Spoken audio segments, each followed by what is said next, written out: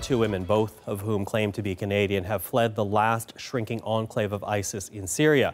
With just a few hundred extremist fighters holding out in a remote area, women, children and the elderly are turning themselves in to Kurdish fighters surrounding the town. Now, they are hoping to get to the safety of refugee camps. This according to the nonprofit Canadian organization Families Against Violent Extremism. Two women claiming to be Canadian did speak to American media in Syria. We're about to hear from them. But we should note that CBC News has yet to confirm whether these are the same women identified by the nonprofit. Take a listen. I didn't know anything about ISIS or anything. She said, just come and see, just come and see. Do I regret it coming, you mean? No, I don't. Like, in the sense, I had my kids here. As your husband, he's like, I'm telling you to come here. And as a Muslim wife, you have to obey. Now, Global Affairs Canada has told CBC News that it is aware of Canadian citizens being detained in Syria, but Ottawa has not confirmed the identity of these detainees. Here now is the CBC's Shanifa Nasser with what we know so far. It began when a Canadian woman reached out from the city of Baghouz, saying she'd been trying to escape ISIS for 7 months. She managed to send messages to the organization Families Against Violent Extremism, saying she was seeking safety with her two children, and she wasn't alone. A second Canadian woman, also with two children, was with her. Director Alexandra Bain convinced the women to turn themselves in to Kurdish forces. She would have only been getting news from ISIS for the last several years. They see the Kurds as a big enemy.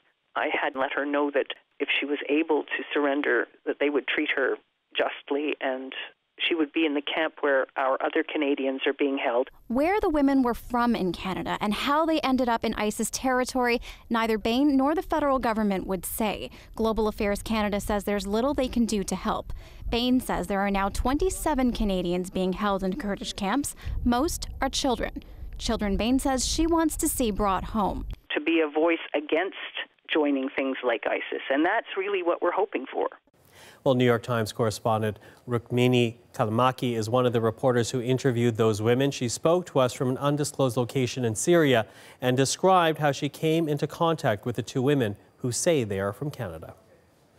The local militia that is controlling that screening point identified them to me as Canadians before I spoke to them. They spoke perfect English with what sounds to me to be a North American accent. One of them spoke very little Arabic. The other one spoke broken Arabic, so they're clearly not from there. And they talked in detail about their lives. One of them was from the Lauren Heights area of Toronto, the other one is from Alberta. So again, identified by the Kurdish fighters there and also in the stories that they tell you. But, you know, we need to also point out the fact that both these women, they each have two children. In fact, one of the mothers brought her Canadian-born kids into the war zone. Was there any remorse or regret expressed by these mothers? The one who brought her children from Canada began weeping in front of me, telling me how difficult her life had been inside the Islamic State. The story that she told was a story of falling in love with a man who became ever more radicalized during the years of their courtship and then the years of their marriage. He convinced her to move to the Islamic State. She did so against the wishes of her mother and father. She was actually a Christian to begin with and converted to please him. And so she basically told a story of trying to maintain her marriage with her husband. I don't know that I fully buy it, but that was the portrayal that she gave us. Mm-hmm. Again, the story that she told you, although you do say you have some cynicism around it, or at least question it. We need to also point out here, Rukmini, and I want to thank you for this. We're actually using the images and the video that you yourself shot while on the ground. And in the video, we're seeing not only the two women you spoke to, but a number of other women.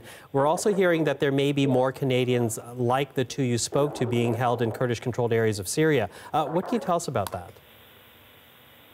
There's definitely other Canadians that are being held. France 24, which is a French TV station, interviewed a woman who appeared to be in her 40s, who claimed to be Canadian.